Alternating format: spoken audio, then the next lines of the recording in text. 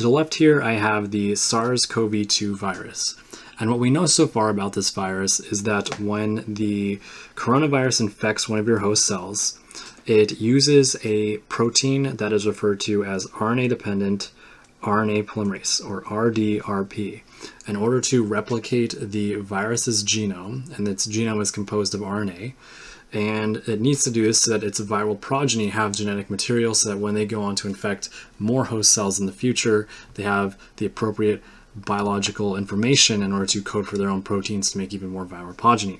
So RdRP, at the end of the day, is a critical protein that the SARS-CoV-2 virus needs in order to be a potent and effective virus.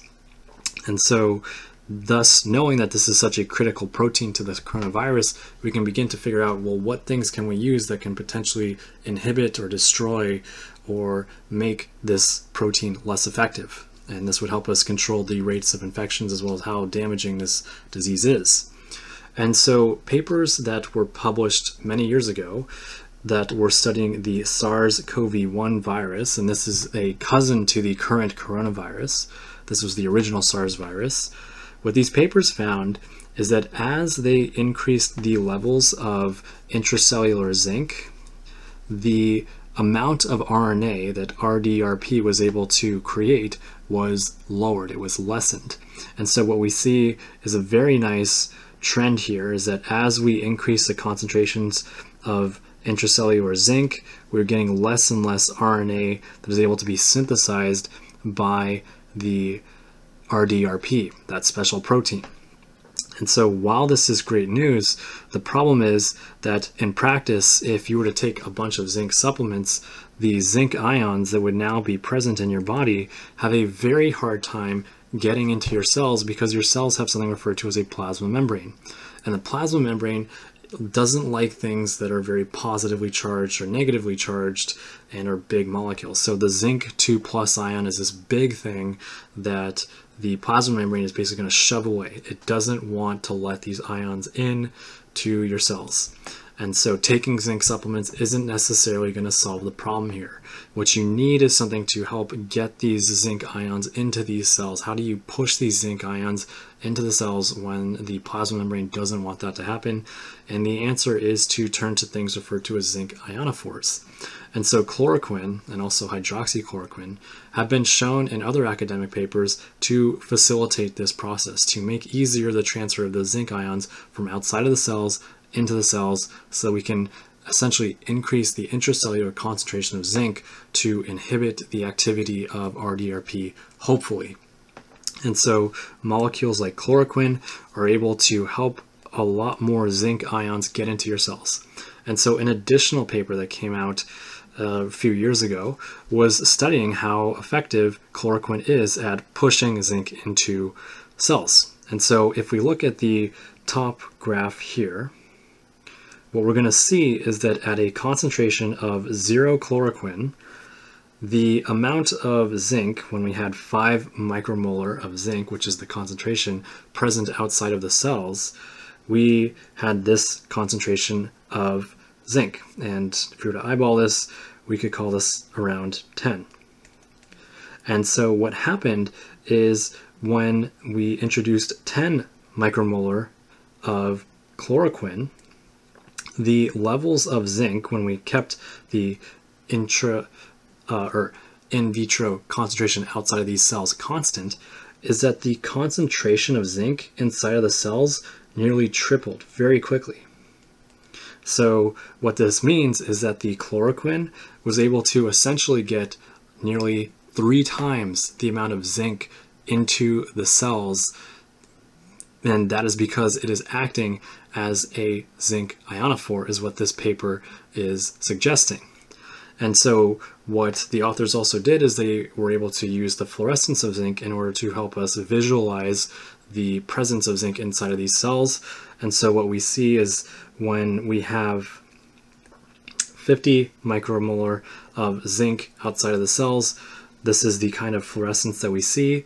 And to the image to the right of it, what we see is that when they introduce the concentration of chloroquine into the mix, so zinc plus chloroquine results in the massive uptake of zinc into cells. So you can see how much brighter this thing is, even though despite the fact that it has a lower concentration of zinc. So basically the message at the end of the day is that chloroquine, which is abbreviated CHQ, facilitates the uptake of zinc plus plus or 2+ ions into cells. So that's point number 1. And then point number 2 is that zinc plus plus inhibits,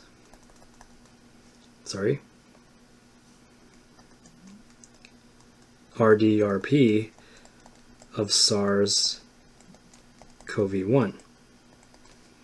So the big questions here that we have to answer, and this is what we're currently working on in our clinical trials, is for SARS-CoV-1, fantastic. More zinc means that its RdRP is less effective. But is that also the case with SARS-CoV-2? Because these are not the same virus. And so that is a huge question that we have to answer here. So what about CoV-2?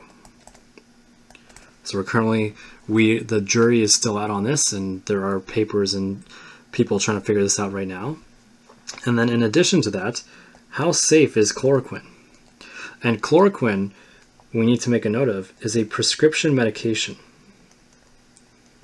And the reason it's a prescription medication is that a physician needs to be aware of the other health conditions and confounding variables that are in a patient who it may take chloroquine. And the reason for this is that people with pre-existing health conditions, specific types of pre-existing health conditions, as well as other types of confounding variables like other medications that are currently being taken, if the doctor prescribes chloroquine, this can have severe side effects that can result in death, and specifically this would be cardiac arrhythmias. So chloroquine and hydroxychloroquine are not medications you would take over the counter. These are things where you would need a certified healthcare professional who knows your medical history to prescribe this to you, because this is a dangerous medication that has other side effects besides just making your cell's plasma membrane more porous to zinc ions. It's going to be doing other things that your doctor needs to be aware of, and you need to have these discussions. So what we need to happen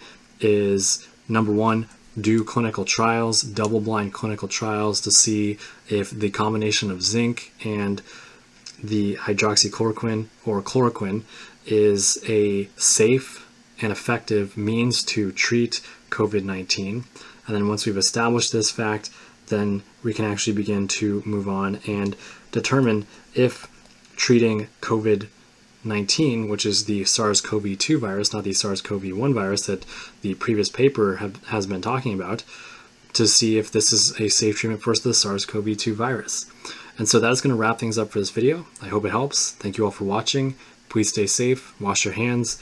I'm going to leave links to the 2 documents or the 2 papers in the description of this video so that y'all can check out these papers, because they are excellent work and it is promising stuff right now. I'll talk to you next time.